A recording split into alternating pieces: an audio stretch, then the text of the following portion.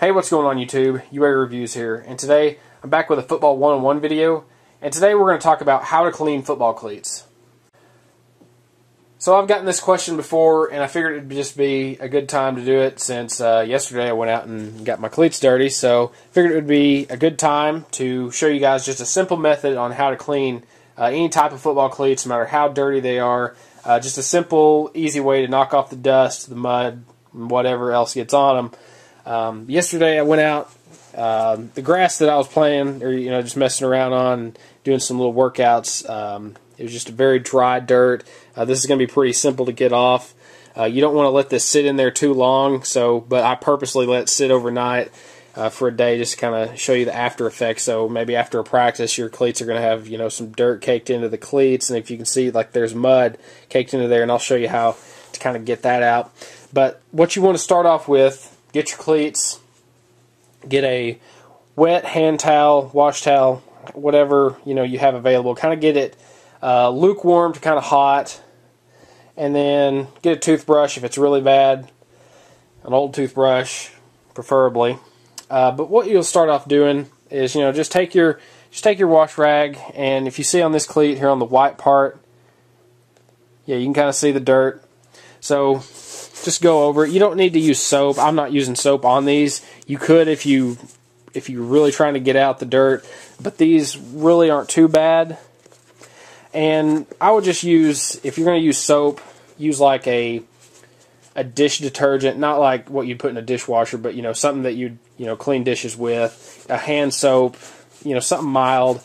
A detergent, for like clothes isn't going to be necessary, but you can already tell that looks a heck of a lot better. But that's just kind of the thing with white football cleats. It's going to happen.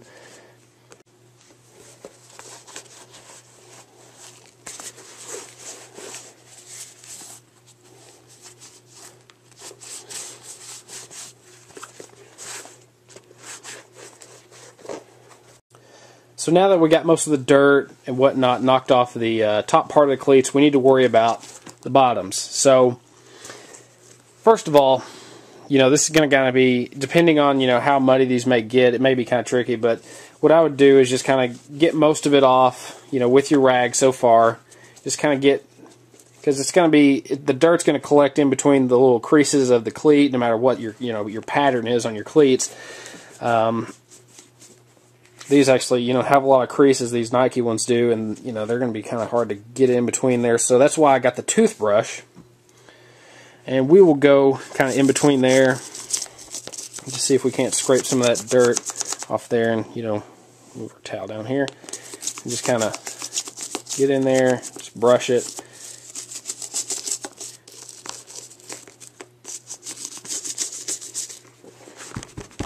Maybe want to knock off some of that so kind of see what you're doing. This is working okay, but I'm going to try to, don't want to move too much of the dirt back onto there, brushing these. But, with the brush, you just kind of want to get in there, see if you can't knock some of that dirt out. You can also, you could bang them up against a wall. That kind of helps too. But the real tricky thing is with, with these cleats anyway, is they're getting, dirt would get stuck right in here, and that's kind of where you can, if you slam your cleats just kind of gently up against, a wall, that'll kind of knock that out. Some other troublesome areas are like places back here on the back of the cleat. The toothbrush is easy to get between those areas and kind of knock some of that dirt out of there. Let's check on this one. We can, a little dirt right there we can brush out, and that got that. But like I said, use an old toothbrush. Don't use someone else's toothbrush. Use an old one you got. But yeah, kind of missed some spots down here. But going through there, I mean, it's just it's easy to see the dirt on these. For having a white bottom on these cleats. So that's just really a simple way to knock off some of the dirt, and they look a heck of a lot better than when they started. So, if they get too wet, or if you got them a little too wet, you can always dry them off, polish them up a little bit, and you'll have them looking good as new for game day. Cleats aren't going to stay clean for long, but, if you can knock off some of that dirt, at an early time, that'll kind of help save it from either caking in there or, making it to where it's impossible to get out. But it did an okay job. So that's just what I've always done. It's just a simple, easy way. You don't have to put them in the washing machine or nothing. I wouldn't recommend doing that. Just getting them all wet and everything. It's just simple and easy.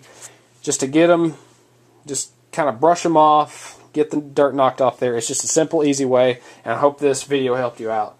So I believe that's I've had that question asked before, how to clean football cleats.